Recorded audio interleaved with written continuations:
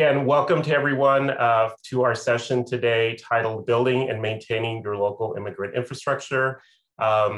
Quick thank you to our sponsors of the interactive today, Walmart and Western Union. Again, thank you for sponsoring the full Welcoming 21 interactive.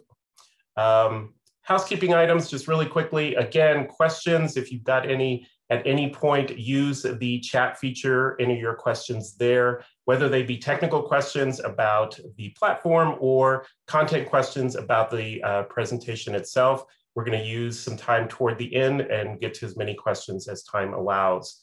And then finally, please, if you are able to, stay active on social media with us, share what you're learning today using the hashtag interactive2021. So now it is my pleasure to introduce our speakers joining us today. We're being joined first by Julia Glantz and Johanna Cooper. Julia is the city administrator with the city of Salisbury, Maryland. And Johanna is the community engagement fellow for vulnerable populations, also with the city of Salisbury, Maryland. We're also being joined by Dr. Jesus Martinez, the Executive Director of the Central Valley Immigrant Integration Collaborative, or CVIIC.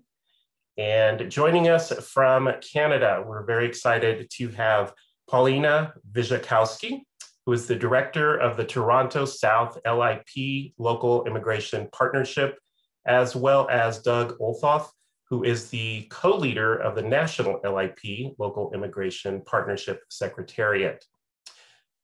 Very excited to have all of them joining us today and sharing their expertise with you. So with that, I'm going to turn things over to Julia, who's going to go ahead and get us started. Well, good afternoon to everybody. Good morning to our West Coasters, Jesus and others. We're so excited to be with you. So thank you for putting everything together for the interactive. Anthony and Melissa, really appreciate it. We've got a first initial poll that we'd like to launch to, keep this a little more engaging and keep you on your toes. So just curious, feel free to fill those out, and we'll chat about some of them along the way.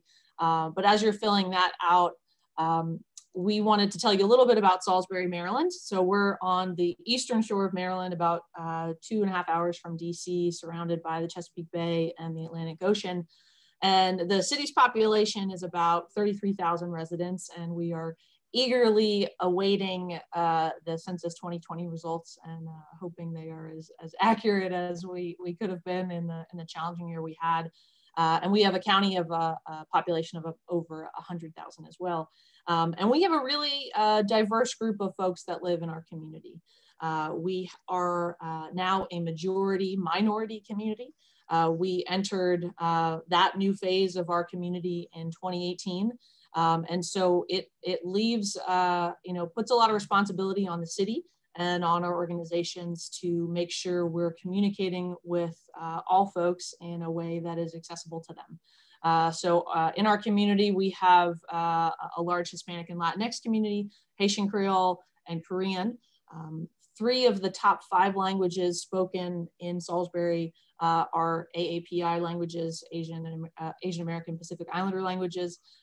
So it's, as we are entering sort of a new world for us in trying to be very proactive and reach all of these communities, we have to be very intentional about making sure we're reaching out to everybody because it is such a broad group. And you can see some of the different industries that make up our community that can be a little bit challenging in reaching folks as well. So if you launch that second poll, Anthony, and we can go to the next slide as well.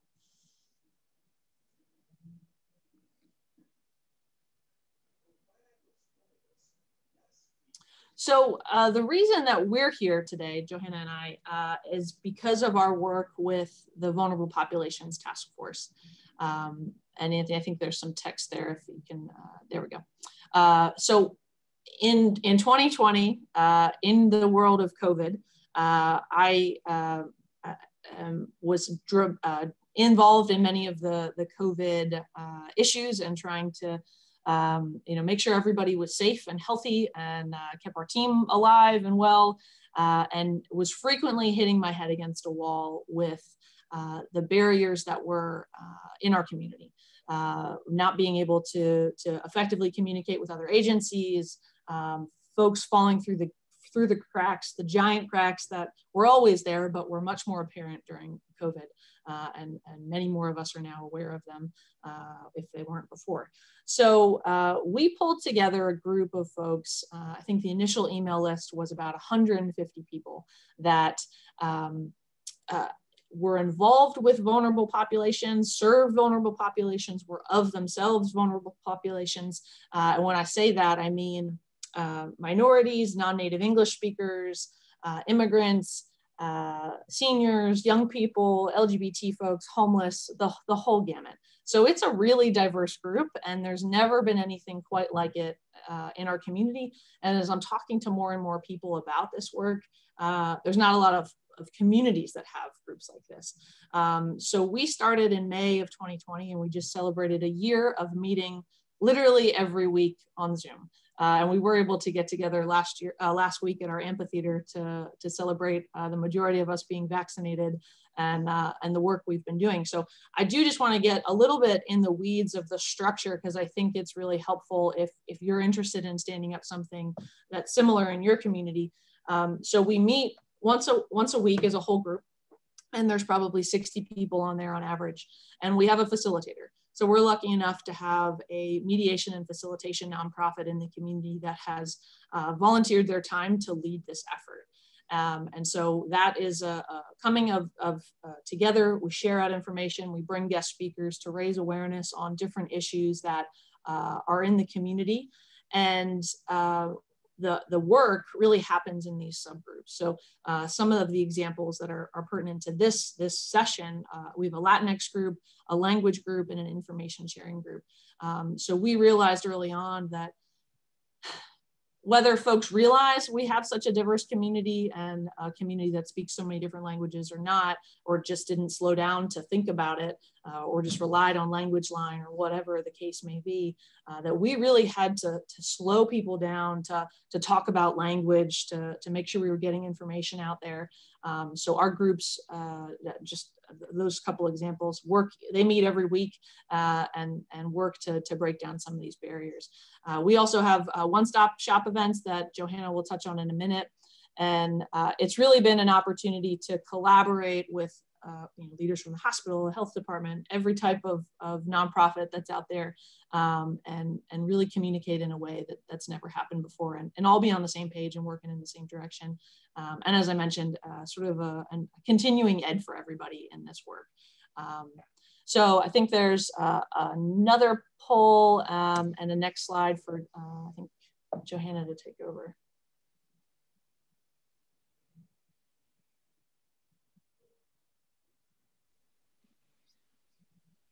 And there's a text. So the one-stop shop events are really the flagship piece of the Vulnerable Populations Task Force. And again, these got started a year ago, last May. And so these are events, community resource fairs, where residents are able to come together and access food and other resources in education, healthcare, social services, legal services, kind of the whole variety. We tried to make it as holistic as possible. But one of the most important things is that we take a lot of pride in respecting the dignity and worth of all individuals that come. And so as a result, it feels more like a community gathering instead of a charity type event, which I think has been really important. We try to make sure that residents are connected in an effective manner and in a way that is kind of comprehensive rather than just getting individuals in and out as quickly as possible. We're making sure they're connected to the furthest extent possible. And so some of our partners include the Maryland Food Bank, who've provided fresh produce and other non-perishable items. One interesting piece too that has come about recently is that we've tried to make sure the food that we're providing is culturally responsive. So ensuring that residents of different backgrounds and different cultures are getting access to foods that they would traditionally eat, or making sure those dietary pieces are met there. And these events are usually held in communities that are traditionally underserved, areas that are difficult to access for transportation or other reasons, really bringing these services to the folks that need them most. And then another piece there is interpreters and translated materials. We have, every time we go out, we have Spanish and Haitian Creole interpreters on site, and then some Korean interpreters as well. And all of the promotional materials for these events are provided in those languages as well. And then we really encourage all of the partners that come out to have materials available in other languages as well. Again, to make sure that folks are connected in an effective manner rather than just kind of knowing about the services available that way. And next slide, please.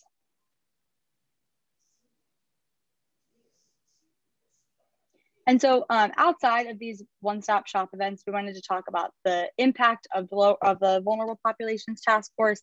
It began with COVID information sharing, testing efforts, things of that nature. The group was responsible for organizing a large testing effort at some of our poultry and food processing plants, which is a rather large employer for us. And then it has since kind of shifted into a variety of other things, including the COVID vaccine efforts. So one example is that we partnered with the local hospital to get blocks of appointment times that we could use to reach folks that don't speak English, our immigrant residents and kind of other populations that would have a more difficult time navigating those systems.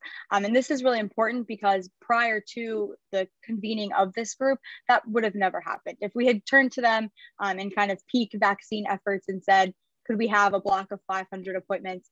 That never would have happened. So that is just one example of how we were able to reduce some of the barriers that exist to ensure that the residents that kind of needed it the most were connected to a resource like that. And then with language access as well, Julia touched on it, but really just making sure that all of the service providers, including internally within the group and within the city's efforts, that folks realize the importance of it and how necessary it is to connect those with limited English proficiency to those vital services and ensuring that that's done more effectively. We've also just recently launched a community art campaign, which we actually got the model from a Welcoming America conference to really target immigrant communities and try to address some of the vaccine hesitancies by increasing buy-in and awareness and involvement in this particular work.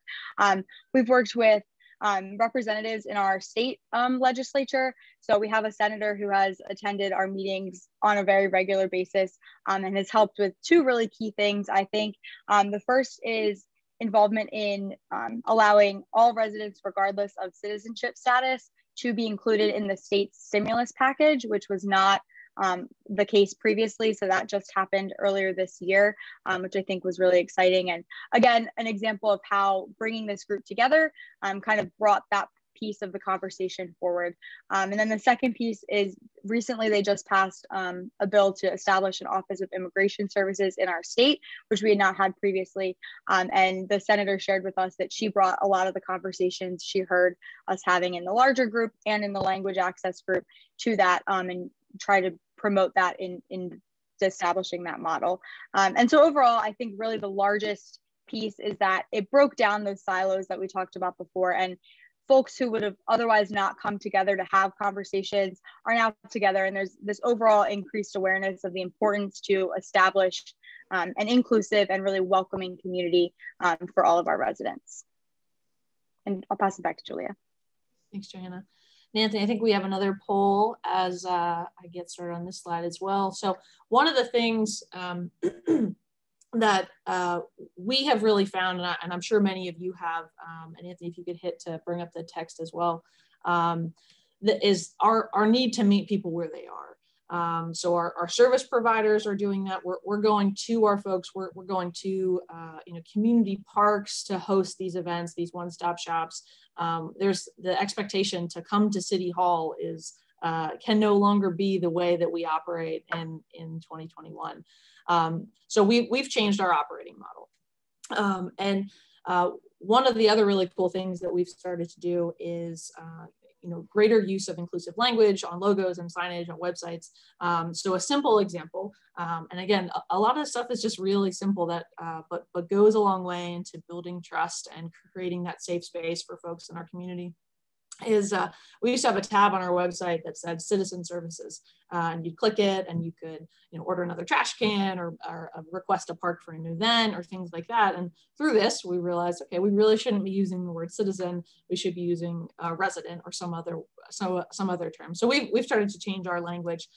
Here you can see a flagpole sign or a light pole sign in our downtown, and we've started to use the tagline, all are welcome.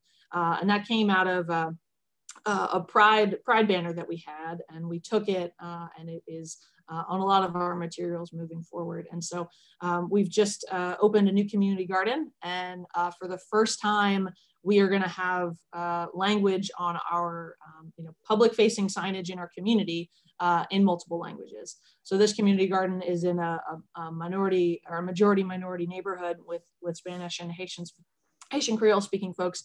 So the signage is going to be in that language. And until recently, we never thought about doing that, even though our population, many of them don't speak English. So through some of this work, we're changing how we operate. We've started to be more involved in celebrating different holidays of the folks that live in our community. So for the first time, we have celebrated Haitian Flag Day for a number of years, but this past year on January 1st, we celebrated Haitian Independence Day, which was really well received by our Haitian friends in Salisbury. And we've kickstarted our efforts through some of the CDBG funds that we got in our community, some funds that came down from the state to put towards translation services, interpretation services for printing materials and things like that. But we know moving forward, we have to put a line item for this work, or else it's not going to happen, or we're going to be cheating people in our community that should be paid for the services to provide interpretation or translation services. So we're trying to put our money where our mouth is here. And Johanna has spent the last year creating a Welcome to Salisbury guide that is a document that will be at these events, live on our website, be in multiple languages, that really is a front-facing document for folks that are new to Salisbury, that are not born here, and need to figure out, how do I manage housing, how do I manage healthcare, all of those things. And then finally, we're trying to be more inclusive in how we educate our folks on the expectations of being residents in Salisbury. So instead of just slapping you with a fine and a citation for not mowing your grass, we should probably tell you that's the expectation, to mow your grass and to keep it at a certain length in the language that you speak. So we're doing some of this work, and it's small, but it's a start, and we're really excited about it. So and next slide, Anthony. And finally, we're working with the Vulnerable Populations Task Force to develop a community interpreter and translator bank. So anybody in the community can look at this document, know who's available, what they charge, do they charge, not have to rely on Language Line, because we know it's a really frustrating resource for many people. And continuing with our celebration of cultural specific holidays, Johanna's working on launching a cooking class that celebrates different cultures, which I think was also another Welcoming America tip that we got from some other community, and the cookbook that you all put together. And Johanna also spent the last year putting together a plan that maps forward how we address these areas with goals and priorities, because we have been going at it sort of piecemeal. So we've gotten buy-in from a number of different groups in the community to map out our plan forward. And then finally, I've said it from the beginning that as we put this group together, COVID is going to go away one day, hopefully soon. And we know that this task force, this group of people, is not just going to fold down and go back to however we were operating before in our silos, that we are going to tackle the next issue that is pressing in our community. So I hope that you're all able to stand up something similarly. We're happy to take any questions. Our emails are on the next slide, but we're really excited to share some of the great work that we've been doing here, and looking forward to hearing from everybody else today.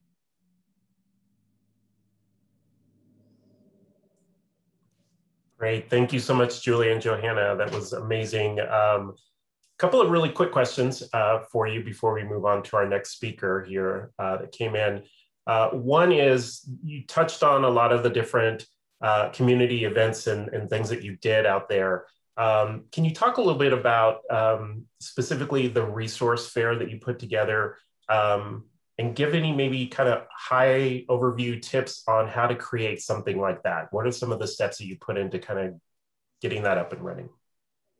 Yeah, so Johanna, jump in if I leave something out, but our one-stop shop events, we have them in multiple times a month in varying locations, and not just in Salisbury and Wicomico. We've spread out a little bit to some other counties here, trying to not hit the same folks multiple times.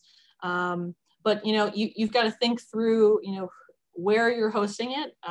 Is it sensitive to everybody that you want to show up? Is it at a church? Is what kind of challenges can that cause? Is it at a school? We go out and do a site visit with multiple vendors to make sure the flow works well. We really we partnered with a group that wanted to do a drive-through. And really the goal was to get them food and to get out as quickly as possible, which really went against our mission of trying to problem solve in that moment, connect folks to resources. So we want them to park, and then we'll have volunteers carry the boxes of food that are 25 pounds or something. So having strong folks to lug boxes for a couple hours is important. And then making sure that you're I'll use us for an example. We have a department here. It's called Housing and Community Development, and has code enforcement and some other things in it. But nobody really knows what that means, housing and community development, as a person just thinking they're just coming to get food. And then we sort of surround them with the services. The food is the carrot to get them there. And so just thinking through, what does your signage say? Is it understandable to anybody that is new to the area, new to your city, to think through what they're going to think you are, because they're not going to come to your table if they don't understand what you're offering. So those would be a couple of tips I'd suggest. Excellent. And just curious too, what has the community reaction been to these things that you've been doing, especially at the beginning of it? Was there initial real encouragement and energy around it, or did it take a while to kind of build that trust in what you're doing? Overall, it's been tremendous. And I think as we've gone through a little longer, folks realize it's not just about the food that we're giving out, and that you can get more services while you're there. And Johanna mentioned it, but it's sort of like you're coming to a family reunion or something. It's because we make it feel like a safe place, that folks know that they're going to be okay there, and it's not I've got to hurry and just get my stuff and get out because this is embarrassing and I need help. So we've tried to really make it a welcoming environment, but more broadly for folks that aren't in this work in the day to day. Take our car companies here. They want to throw money at this and help amplify our efforts, because they see the magnitude of the work we're doing. So we're trying to figure out ways to take that money and to continue to serve our folks in a better way. Excellent. Well, again, Julia and Johanna, thank you both so much for sharing all of these great examples.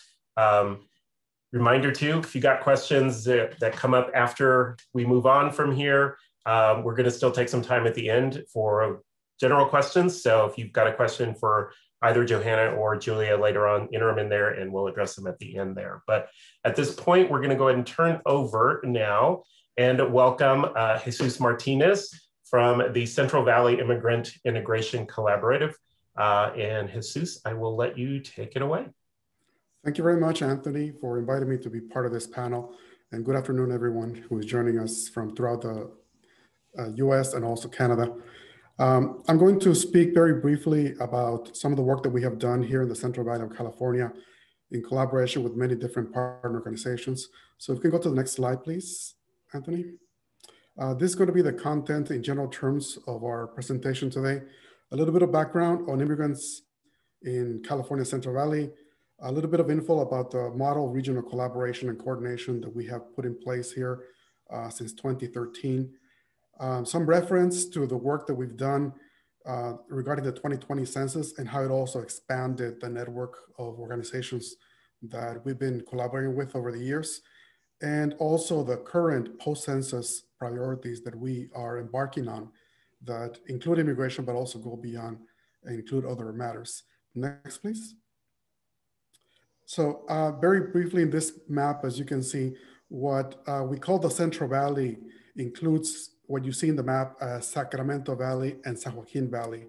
The work that my organization and the partners that we work with do centers in the San Joaquin Valley, that very large green area there that, as you can tell just from a visual point, it's much larger than the greater LA area. It's much larger than San Francisco Bay Area, the two places in California that have the highest population density. And we have people living in these communities all over the Central Valley. So it isn't just in one location. And obviously it takes you hours to go from one end to the other. Next slide, please. If you can click again to have the other panel. There we go, thank you. So just a little bit of info about the immigrants in this region of California.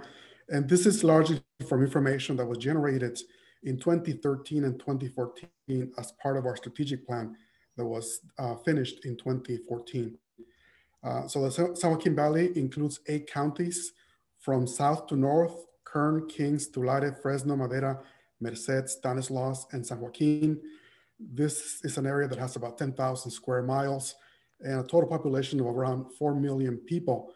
The important thing for us is that the population that we tried to serve numbered about 900,000 people in these 8 counties. And in addition to that, there were over 500,000 children with at least one immigrant parent. So when we talk about immigrant families here, we're talking about a population that is about 1.5 million, which is considerable. And again, spread all over the Central Valley. Further breakdown, about 300,000 people are naturalized citizens, some 260 non-citizen, but documented permanent residents and whatever else. And also a very large undocumented population, over about 1/3 of a million people. 93% of the immigrants here are of Latino origin, and within that, the majority are also Mexican origin. About 6% were Asian. We have very large Hmong population here in Fresno, but also, for example, a very significant Filipino population, Sikh immigrants as well, and others.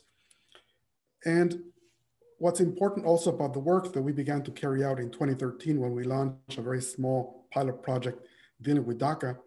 At that point in time, 2013, January 2013, to serve this population of 900,000 people, there were only 8 or 9 accredited representatives working for nonprofit legal services providers in the entire Central Valley. So that was about 100,000 people per accredited representative. And if you're familiar with this status, it means that you're not a lawyer, you have some capacity and training to provide some immigration services, but it is not an attorney. And there was only one attorney working part-time for one of the partner organizations involved in this effort. So a region with a very large population and very limited legal capacity to assist them with DACA and other issues. And further exacerbate the situation, the legal service providers that existed that were nonprofit were based in the large urban centers, Fresno, Kern County, Modesto, Stockton. But if you went to a rural community, medium-sized city, there were no nonprofit legal service providers, and the local community organizations also had very limited knowledge and expertise in dealing with immigration issues. So this was a very significant problem that we faced at that point in time. And when Donald Trump came to the White House in 2017, we also realized that none of the nonprofit legal service providers in the region had any attorney with any expertise, any capacity to assist people who are in removal proceedings. So we had to look for alternatives and resources elsewhere, including the Bay Area. Fortunately, since 2013, the situation has improved. The number of organizations involved has grown. Their capacity has also increased. And one of the ways in which this has taken place is by having legal services agencies from the San Francisco Bay Area and the LA area establish satellite offices here in the Central Valley. So to give you an idea, we developed a regional directory of nonprofit legal service providers. The first version of of that directory that we developed in 2013-14 was 1 page long. And the current version that we updated in March of this year was 7 pages long, with many more organizations involved, providing a much broader range of services. Next slide, please, Anthony. So how did we begin to do the work, and what led us to create what we now call Civic? Again, this Civic was created formally in 2014 in February, but the actual predecessor of Civic is the Central Valley DACA Collaborative that we began to establish in January 2013 through a very small DACA project that provided mini grants, tiny grants, to 3 community-based organizations and also 3 legal service providers that existed here. And through that work, a number of other organizations began to also participate in the efforts. There were adult schools, there were clinics, there were pro bono attorneys, libraries, media partners, particularly that serve Spanish language communities, and they all wanted to participate in these efforts. But what we began to learn through these initial efforts in 2013 was that there was obviously a very large gap in the capacity that existed to serve this population, and we needed to address it. We also found through this initial work in 2013 that there was a lot of misinformation about the different immigration programs that existed and who could benefit. So for example, many people thought that DACA was only for college students. So it didn't really, many people did not know that they could qualify for DACA, apply for it, and be able to benefit from its state and federal benefits. We also realized and documented actually that there was widespread immigration fraud carried out by notarios and other individuals that were charging people, that were defrauding them, that were doing very badly with the applications that they filled out, including charging people for things that they were not really eligible for. And obviously a lot of mistrust among immigrant communities, and that lack of services in rural communities, particularly in others. So these were some of the problems. But there were also the things that we began to identify that could help us improve the situation, which was that there was a lack of regional coordination of the services and efforts that were taking place, and that we needed to improve the coordination in order to maximize the use of the existing resources. And there was also very little, almost no funding for DACA. In 2013, when we launched this tiny project, there was only 1 small foundation that was providing funding, and the State Bar of California was also providing funding to 3 local legal services providers. And that was it. There was no other funding for DACA in 2013, and funding did not come around too much later in the process. Next slide, please. So Civic began to be created and established as a result of conversations and dialogues that we had in October 2013, and then formally established in February 2014 as a way of promoting the coordination and collaboration. We adopted in our strategic plan 4 priorities that still remain valid, and we're still basing our work on these 4 priorities. 1, obviously, to enhance the regional organizational capacity to serve immigrant families with legal services, to also deliver those services not only in the urban centers where those organizations were based, but to take them out to small, medium-sized cities throughout the entire Central Valley, to make them accessible to people who very often did not have transportation, or if they did have transportation, for example, if they asked a neighbor or someone else to take them to Fresno to get legal services, they would often be charged $100 or even more to get a round trip transportation to go to Fresno. And to also deliver reliable, trustworthy communication and information to the people, and to engage in local level, state level, and possibly federal level advocacy on behalf of immigrants. Those have been and were our priorities from the start. They remain the case. So through this effort, we began to coordinate our efforts to develop an online calendar for planning events. We began to organize meetings in an ongoing basis. We began to offer training opportunities to partner organizations, legal service providers, and non-legal service providers, to expand our capacity, to leverage our resources, to come together and organize those events throughout the entire Central Valley. And part of that, part of the results that we achieved in the following years was the organization and scheduling of over 100 legal services workshops per year, in addition to whatever was provided by each legal service partner in their respective offices. We organize events throughout the entire Central Valley. We organize hundreds of informational events per year altogether. And the trainings that we provided to partners in collaboration, for example, with Immigrant Legal Resource Center and other very highly recognized statewide and national agencies, help to also connect the Central Valley communities and organizations with these broader national efforts. So for example, we also began to implement in the Central Valley the New Americans campaign that many of you are probably familiar with, that promotes naturalization efforts. So that was an additional resource that came into this region. And of course, we also shared resources that we developed on our own to share with the public as a whole and with our partner organizations. We also began to expand the activities that we began to focus on, because many of our partners, for example, were very concerned with health issues. So in 2015, we created a health task force that brought together immigration and health. Later on, we also created an immigration fraud task force that we had to dismantle afterwards because the authorities weren't doing much about it. We have now revived it this year. And again, we also began to establish partnerships with other organizations in the Bay Area and LA that also led to satellite offices here in the Central Valley. Next slide, please. So just some photos of some of our activities.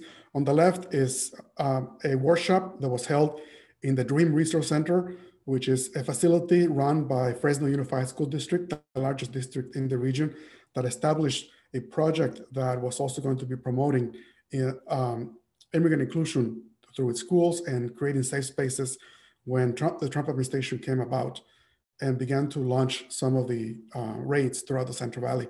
At the top, you see an informational event held at a local school in the Central Valley. And in the bottom, you have an image from one of the annual regional immigrant integration conferences that we've organized and that brought together partners for a day-long event. Next slide, please. So the census has become very important to us and became very important to us from the 2018 to early 2021 effort. Civic began to become involved in census activities in late 2017, early 2018. We were invited to participate in census studies that were looking into the possibility of unconventional housing where immigrants and other hard to count residents lived, and that would be ignored if they were not included in the census count. So we began to become involved in that effort.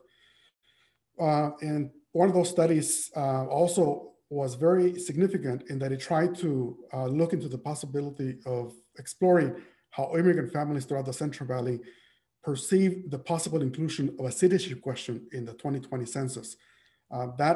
Those studies were very important. The one on the citizenship question, for example, was utilized for some of the amicus briefs that were filed in federal court and also in the Supreme Court. So we were very happy to see that the Central Valley had an impact on that level as well. But we also began to become involved in census efforts in other ways. One, I was fortunate to be invited by the governor of California to be part of the statewide complete count committee that will be providing advisory information to the state census efforts. So that allowed me to be exposed to a lot of what the state of California was doing with respect to the census and to share that information, those resources, the contacts with our partners in the Central Valley.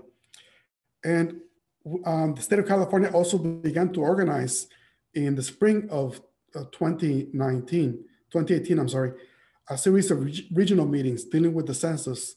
But then when they had these meetings, they would take off to the next place and there would be no follow-up. So we began to see that there was a gap that needed to be filled. And we began to contact partner organizations here in Fresno, then in other counties throughout the Central Valley, to see how we could continue that dialogue over the census and begin to provide trainings and other resources that they needed in order to become fully engaged in the census and then transmit that information and engage the communities that they served.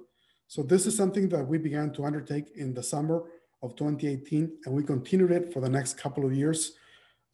We were, at that point in time, receiving funding from a foundation that just was willing to invest in us in this pilot work dealing with the census. And at that point in time, there was no other organization that I knew about throughout the entire Central Valley that had any type of census funding. So it was important for us to share those resources with a much broader audience of organizations. And we began to see in the work with the census sort of a repetition of what we had seen before with immigration, a lack of coordination at the regional level, a need for training, for updates, for resources, and then also a desire to work together and to come. This was very useful for us because it also exposed us to establish relations with a much broader network of organizations and partners throughout the entire Central Valley. It went beyond our safety zone with immigrant serving organizations to expand our contact with many more organizations. Next slide, please. So this is a photo with one of the regional convenings that was held in January 2020. That was the last in-person census event that we had in collaboration with a very important foundation here in the Central Valley called Sierra Health Foundation that runs a program called San Joaquin Valley Health Fund. We're a part of that. So some of the lessons from the 2020 census activities that again began in 2018 and continued up until this year, we were exposed to many more organizations. We saw also that through the census efforts that it made sense to promote a regional approach, to coordinate our efforts, to share our resources, to leverage our expertise, our knowledge, and so on and so forth. And the collaboration was facilitated in part of the Central Valley because the organization, the agency that received a lot of the state funding to operate from Madera, from Fresno County to the south, was one of the fund organizations that I just mentioned right now, the San Joaquin Valley Health Fund. They received a lot of money from the state to be able to invest in census coordination and collaboration. They also had to engage with county authorities, with nonprofit organizations and others. So it made a lot of sense and made it possible to promote this regional collaboration. The region as a whole, San Joaquin Valley, was considered a hard to count region because of the existence of rural communities, low-income families, minority communities, immigrants, and Native American communities, among others.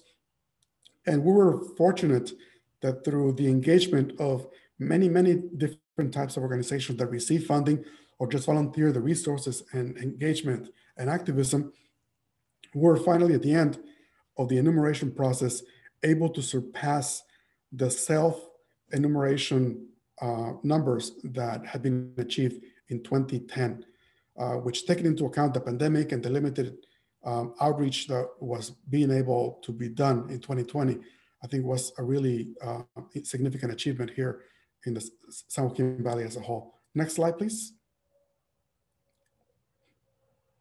So some of the post-census priorities for us that, again, immigration is still our priority. We're obviously very concerned about what might take place at the federal level with immigration relief, either a comprehensive immigration reform that is very difficult at this moment in time, but even if there's partial relief for some of the immigrant subgroups like dreamers, like farm workers, if either of those, for example, is approved in some way or another, it would really put a lot of stress on the Central Valley's organizational capacity because we'll be receiving thousands and thousands of people who would be interested in applying for those services. So our capacity is still very limited and inadequate, and we need to, once again, at this point in time, go back to improving the model of regional collaboration and find other solutions to potentially serve a much larger number of people. So we do want to continue to enhance this regional capacity. Next slide, please.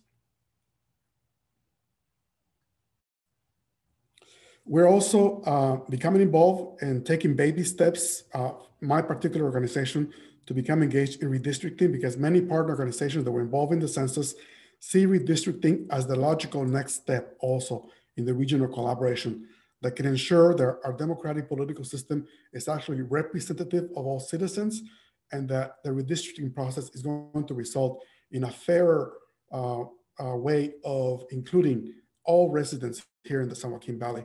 So some partner organizations have already been actively involved in redistricting efforts in the past. They're utilizing that knowledge to become involved. We're beginning to establish partnerships with different organizations that are involved in this process, including NALEO, that, as you know, has a lot of expertise in this. And the image that you see there is from the California Citizens Redistricting Commission that is the one in charge at the state level carrying out these efforts. So that's at the state level. There's also the local county levels that we need to become involved in. And we want to leverage these different resources dealing with immigration and census collaboration to also become involved in redistricting efforts. Next slide, please. And here's what I really hope will be very important and successful for us. And this is thanks to Welcome in America that we found out about it. As we had discussed with our partner organizations and the board of Civic, our immigrant advocacy and integration efforts, we also found out at the end of last year about this One Region initiative that Welcome in America and the Atlanta region piloted in 2018. And when I found out about the One Region initiative that had been piloted in Atlanta, I saw that like a really great model for us to develop something similar here in the Central Valley that we could develop and implement at the regional level. Because we've been involved in local level immigrant integration efforts, but going by city, community by community, or county by county is going to be very difficult given the huge size of this region. And when we saw the One Region initiative, we right away thought that this could be a logical, reasonable solution to try to develop something that would be promoting a model of immigrant inclusion, but at the regional level. So we have begun to take some of the baby steps to move in this direction. We see it as an effort that's going to be taken again, 1.5 to 2 years to really put it together and come together, but we're moving in that direction. I want to thank Welcome in America and the people who are involved in this in the Atlanta region, because we are following your model. We're using your guides, the documents that I've been able to find, and the conversations with George Zavala, among others from Welcome in America, to help us better understand what the One Region initiative is, and we are moving in that direction. So I really want to be thankful to Welcome in America for making this available to people like us here in the Central Valley. And we want to make this a priority for us that will make it possible to engage more local level governments, chambers of commerce, the private sector, in addition to all the partners that we've been able to work with over the years in the different areas. Next slide, please. And that is it. On my part, I think I may have gone over time. There's my contact information. I'll be more than happy to chat with anyone. Jesus@civic.org, and a couple of our websites, civic.org and bicentral.org. It's been a pleasure being with you. Thank you very much. Great. Thank you so much, Jesus. And thank you for calling out the One Region program. I'm going to make sure to mention that to the staff that has worked on that. I'm sure they'll be thrilled to know that. So thank you for that. We do have some questions for you, but in the interest of time, I want to save those and allow our next presenters to get through their content, and then we'll take all the questions at the very end there. So hold tight for that. But with that, I'm going to go ahead and turn things over now to Doug and Paulina for their portion of the presentation. We're very excited to have them joining us. So Doug, I'll turn it over to you. Thank you very much, Anthony. Thank you to everyone for having us here. It's a real pleasure to be a part of this conference and to learn a lot about what's happening in the United States of America, and to share with you a little bit about how we are working with community-based newcomer integration here in Canada. I want to start out just by mentioning that I am coming to you today from Jasper, Alberta, which, as you can see from behind me, is in the Rocky Mountains here. And Jasper is located in the traditional territories of the Beaver, Cree, Ojibwe, Shuswap, Stoney, and Métis people. And I just want to acknowledge that we do this work of newcomer settlement within the context of a broader imperative to work towards reconciliation with Indigenous peoples in Canada here. So what I want to do, what Paulina and I are going to talk to you a little bit about today is the Local Immigration Partnership Program, which is a Canadian effort at supporting community-driven strategic planning around newcomer needs in communities. So I'm just going to give you a quick overview of that program, talk a little bit about establishing a local immigration partnership in my small community, and then turn it over to Paulina to talk a little bit about the context of her local immigration partnership in the big city of Toronto, and a little bit about our national level collaborations. So the local immigration partnership model is something that is supported by our Immigration, Refugees and Citizenship Canada, which is our federal government Immigration and Refugee Service Department. It stems really from a 2008 effort from Immigration, Refugees and Citizenship Canada to modernize the approach to settlement and to recognize the importance of local level engagement in newcomer integration. It's based on a sort of two-way street model of newcomer integration that envisions the need for adaptation on the part of newcomers to the country, as well as the need for adaptation on the part of host communities. And so the model works by supporting local organizations and communities with grants or contribution agreements from, again, the Government of Canada to support the development of community-based partnerships. And the purpose of those partnerships is to develop and implement strategic plans around newcomer settlement and integration in the community. So LIPS work by bringing together what we think of as traditional and non-traditional partners in the settlement world. It's a holistic, community-based approach that engages with partners that might have historically been involved in newcomer settlement agencies, settlement service providers, as well as non-traditional partners, which might include employers, police forces, schools, or other organizations in a community that don't necessarily think of themselves first and foremost as being involved in immigrant and refugee settlement. Local immigration partnerships can be housed in municipalities or nonprofit organizations. Typically, one organization will be a grant holding or a contribution agreement holding organization, and that organization will provide the organization and collaborative support for the partnership. However, the work of a local immigration partnership is envisioned as a collaboration between the partners as a whole. The central kind of element or institution of a local immigration partnership is the Partnership Council. And that is a strategic planning and action planning board that, again, is made up of traditional and non-traditional partners. It is intended to be diverse, broad-based, inclusive of a range of community level stakeholders. It should include well-networked and influential leaders in the community. It should include multiple levels of government, local, provincial, federal. It should include civil society, employers, other labor market organizations, perhaps media, service providers, umbrella organizations like large NGOs in the community. LIPS typically also include a newcomer council or a newcomer advisory group, which is a council made up of immigrants and refugees in the community who advise the project and provide that newcomer lens, a sort of first-hand perspective on the challenges facing newcomers in the community and newcomer needs in the community. And between the Partnership Council and the Newcomer Council, the objective is to develop and implement strategic plans that look at the community as a whole, that assess newcomer needs and community needs, and develop strategic plans to address those needs in a sort of collaborative function, in a collaborative manner. Next slide, please. So again, You're muted. I believe I muted myself there briefly. The process that LIPS go through is an iterative process in which they engage in research, planning, action, and assessment of those actions.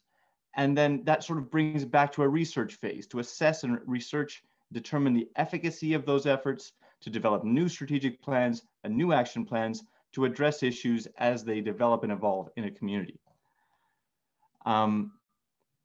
Next slide, please.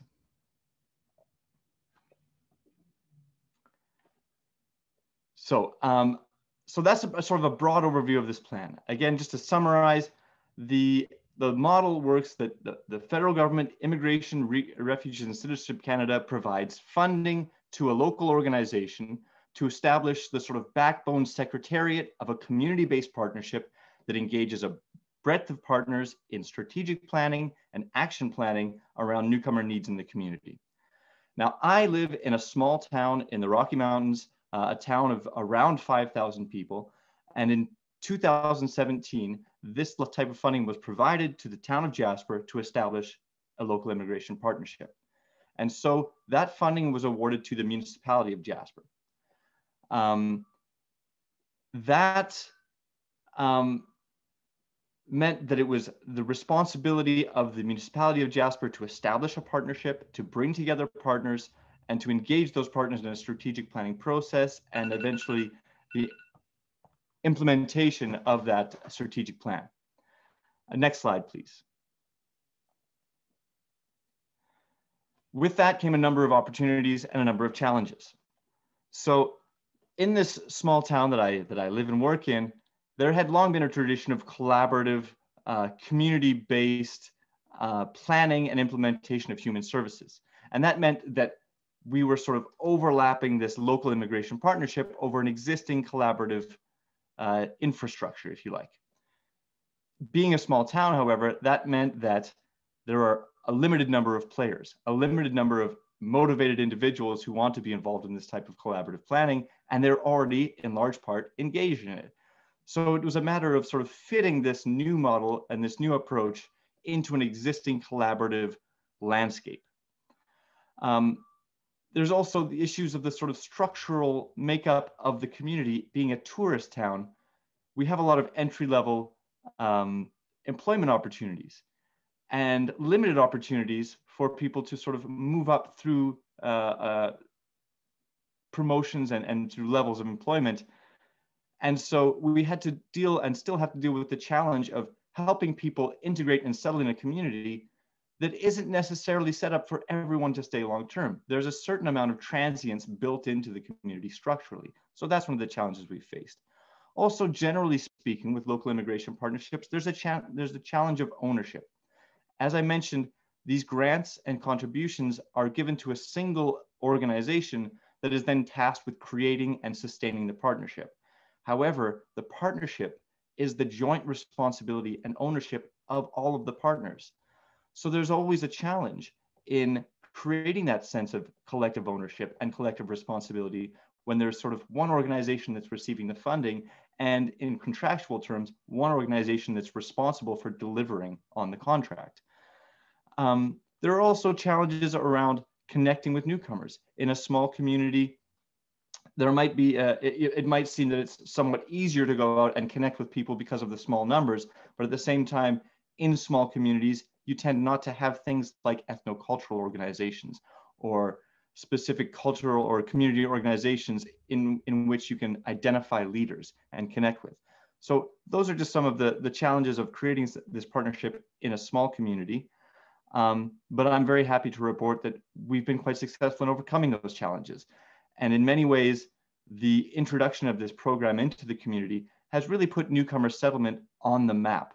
Whereas this community and its economy has long relied on immigrants and newcomers to Canada, there has never been a formal attempt or formal focus on assisting newcomers in settling, integrating, and succeeding in the community.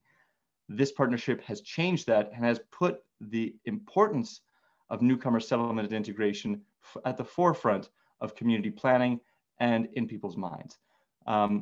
So I know that's been a very brief and maybe somewhat quick overview of both the program and of my experience with the program in this small town, but in the interest of time, I'd like to sort of stop there and pass it on to Paulina to talk a little bit more about the local immigration partnership in the city of Toronto and our national level collaboration between local immigration partnerships.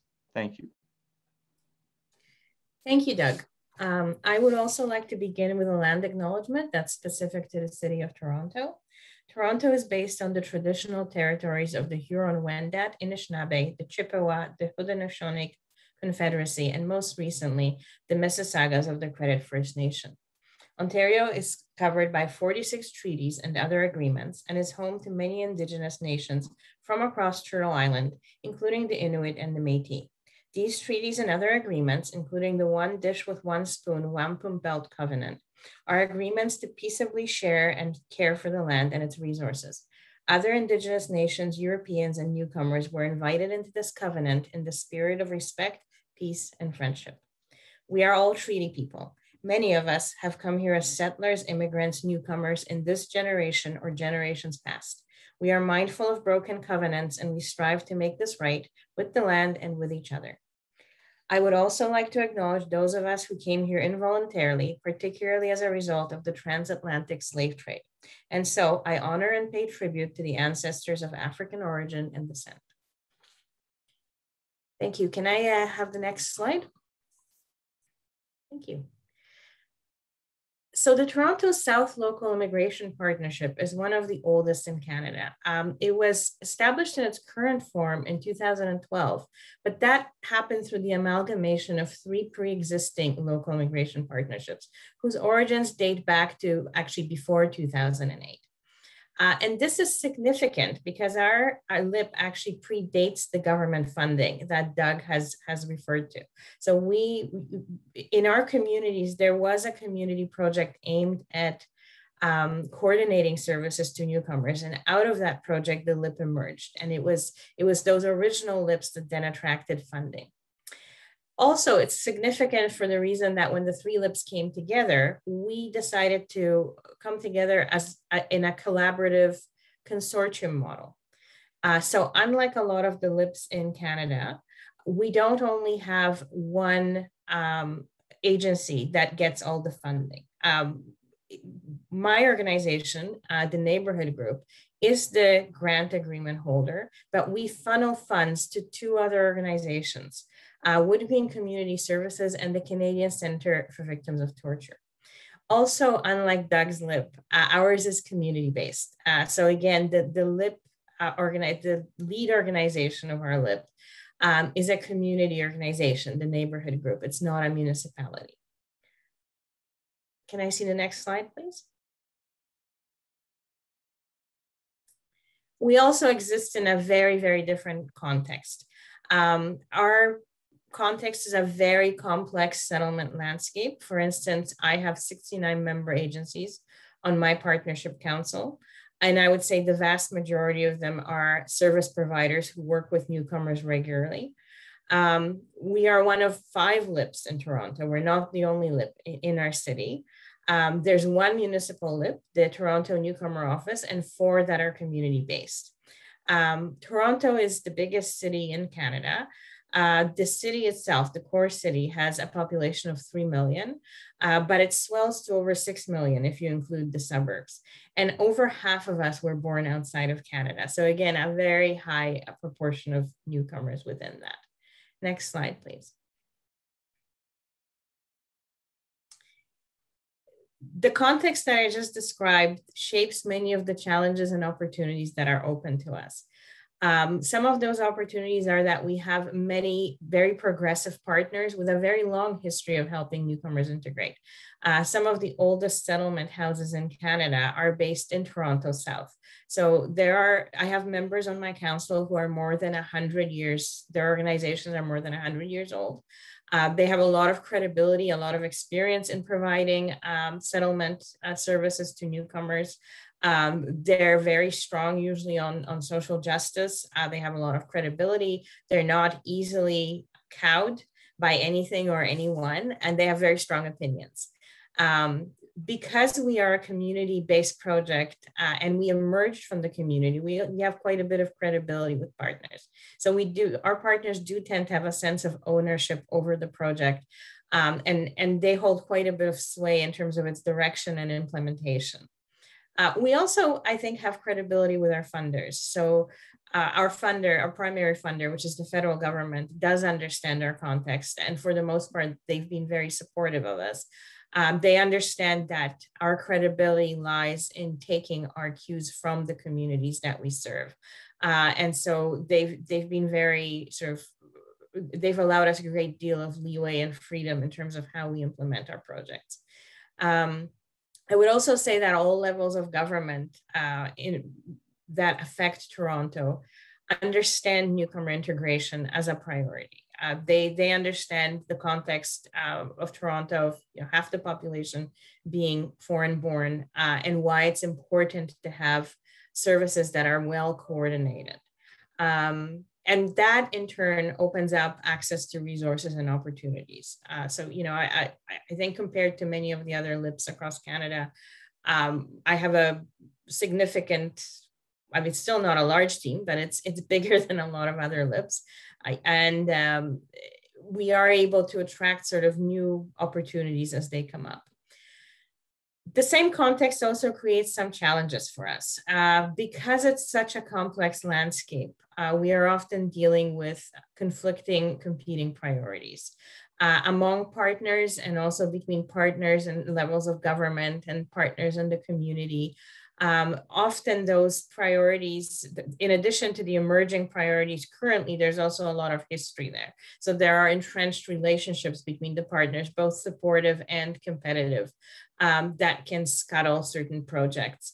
My partnership council, as I said, is very heavily dominated by immigrant service providers, which is great in the sense that, you know, they have a strong understanding of community newcomer needs, and they are very willing to push forward public education campaigns and sort of in advocacy campaigns on behalf of newcomers.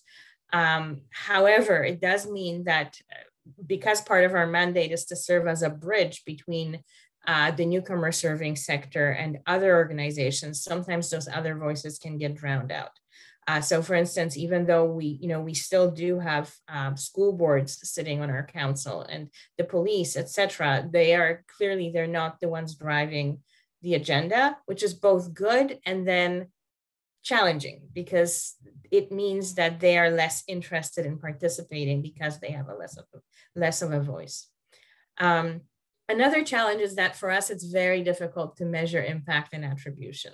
So in speaking with small town LIPs, I'm often a little bit envious, because it seems to me like they can, fairly easily identify, first of all, where the biggest need is among their newcomers, and then work through a collective impact approach to address that. So let's say that you're in a small town and you decide that the biggest barrier to newcomer integration is lack of employment.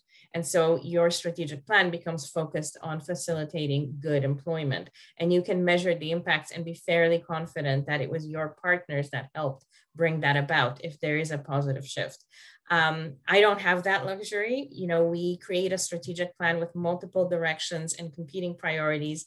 And at the end of the day, it's much more difficult to gauge whether those projects that we implement actually achieved anything, because there are just so many players at the table and such a large number of newcomers that attribution becomes extremely challenging. Next slide, please.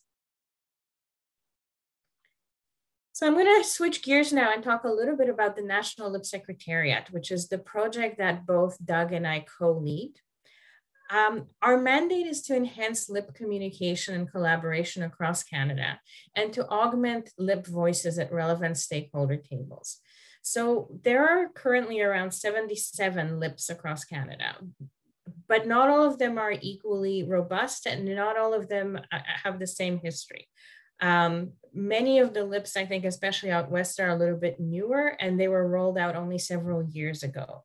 As they started being rolled out, I think all the LIPs realized that we needed to communicate with each other more formally. So there was a grassroots kind of swell and effort to create some kind of loose network where we could at least talk to each other through a platform called Basecamp.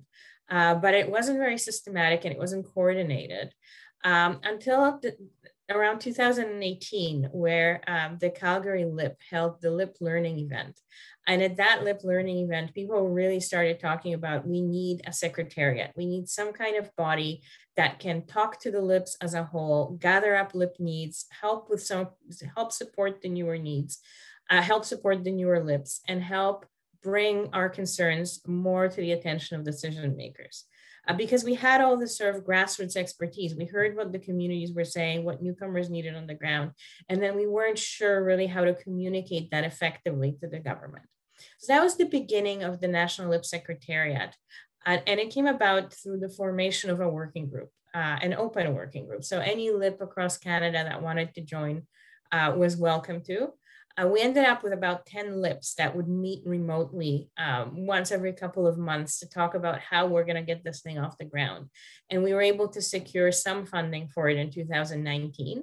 And since then, we've had quite a bit of support from the government for furthering this initiative. I would say that the real value of the National Lip Secretariat, it feels like we came into our own during COVID. So I'm going to ask you to move to the next slide. And so I wanted to talk a little bit about what we did during COVID-19 as the National Lip Secretariat and why that was important.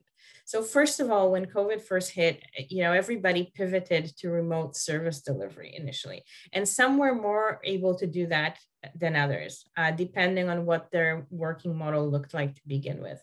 But everybody was looking for information and accurate information. There were new guidelines and policies coming out from the government every day, and it was very difficult to keep up with it. And so we ended up sort of playing a bit of a coordinating role where we were making sure that the information was getting to the right people in a timely manner. Part of how we did that was by serving as a conduit between the local immigration partnerships and the National Settlement and Integration Council. So this council is one of the primary ways that the federal government in Canada talks to the immigrant serving sector. And it talks about policies, but it also keeps the sector informed on what's happening. Doug and I were nominated and secured a position on the council. And so we were able to pass along that information to the LIPs in a timely manner. And then when LIP challenges came up during COVID, we were also able to feed that information back to the table. In the last year, we also organized multiple professional development opportunities for LIPs nationally. And the ones that I want to highlight are the anti-racism workshop series. I think in Canada, as in many other places, COVID-19 really highlighted the inequities, inequalities faced by racialized newcomers in particular. Often they are essential workers. They face barriers in accessing healthcare. They disproportionately are at risk of COVID because of the housing situations and the low-income communities in which they live. And so I think LIPS really realized that we need to engage in more anti-racism work in our communities to fulfill our mandate of creating truly welcoming communities. So the National Lip Secretariat organized a series of 5 workshops. The first 3 were intended to provide a kind of basic understanding of where anti-racism is at now and what the vocabulary is, and to ensure that the LIPS had the language around it and that we were more or less on the same page around the issues. The 4th workshop was focused on the media and how local immigration partnerships can start to talk to the media and to others outside of our immediate partnerships around these issues in their own communities. And then the final workshop of the series was a roundtable where we asked LIPS to sort of talk about the initiatives that they're already engaging in, the anti-racism initiatives, how that's going, and to start thinking about next steps for LIPS in that regard. We also really stepped up our efforts to promote online collaboration among the LIPS, including exploring a new platform, settlement.org, and organizing an online LIP learning event where LIPs could exchange best practices and talk about sort of their emerging concerns. And we surveyed the LIPs quite heavily this year to both to sort of capture their needs and also talk about what initiatives they might want to take up collectively moving forwards. So I think that's it for my presentation. And I think Doug and I would be happy to answer any questions that might come up. Great. Thank you both, Doug and Paulina, for that. Doug, I know you've been answering some questions in the chat, so thank you for doing that. Some good questions coming in there. I will say, unfortunately, we are at our scheduled end time. So this has been an awful lot of great information that has been shared. And I do want to stay respectful of everyone's time. So what I will say is what we'll do is I'm going to get with our speakers who have, again, given so much great information here and share questions that have been entered into the chat post-event. And then we'll follow up with you afterwards and share their responses via document after this. So Your questions will be responded to. Keep them coming. I see questions coming in right now, which is great. But yeah, this is such an important topic, and there are so many questions around the amazing programs and resources that you all have put together and how you've done such an amazing job. And so I would love to share these questions with you all, and we'll get back with all of our attendees. So thank you all so much for this amazing presentation, and thank you all for joining us today on behalf of everyone in the audience here. Quick reminder to everyone, all of the sessions, including this one, are being recorded. We have the sessions from yesterday, the sessions today. These are all going to be made available to you probably next week via recordings. So we'll actually send out a notification once those are ready to go. And you can revisit this session as well as any of the others that you weren't able to attend and get all the content there. So we're excited to be able to share that with you. If you are a member of the Welcoming Network, we hope we will see you in about 15 minutes for the member-only networking hour. But if you're not a member, we do invite you to go to our website, welcomingamerica.org, and there you can sign up not only for our newsletter, but you can also visit our page on membership and learn more about the different levels of membership as well as the benefits. We also invite you to reach out to us at membership@welcomingamerica.org if you want to learn more. We'd be happy to talk with you about that. So if you can't join us for the member happy hour that's coming up, this actually does conclude Welcoming Interactive 2021. And we hope you've all gained some great new ideas, you've been inspired, and hopefully made some great new connections. We know this has obviously been a very different year for all of us. This was our first virtual event, and we are very thrilled that everyone was able to join us here. Thank you again for your time, for sharing that with us, and we're very excited to hopefully see you all next year in Charlotte, North Carolina. So be well, everyone. Thank you again for joining. Have a good day.